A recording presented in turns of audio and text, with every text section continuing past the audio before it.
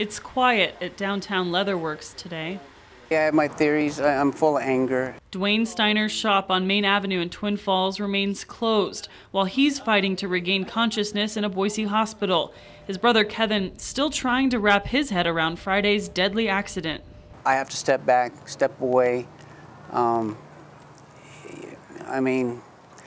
I'm just going to put it in the hands of the Lord and the justice system and let them deal with it. Let the law enforcement professionals do what they need to do. The crash killed Dwayne's wife, Mary Ann. His leather shop is where they first met more than 20 years ago.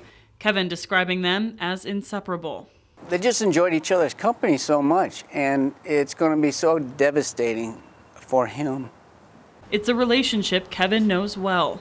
Of course, growing up, like every brother, we had our fights and stuff, but then we became extremely close friends, so yeah, my best friend.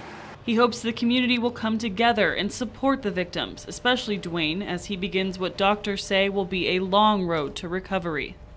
And just wanted the best for him, let him be happy, and to see him there unconscious and not knowing what's in store for him, it's hard to cope with.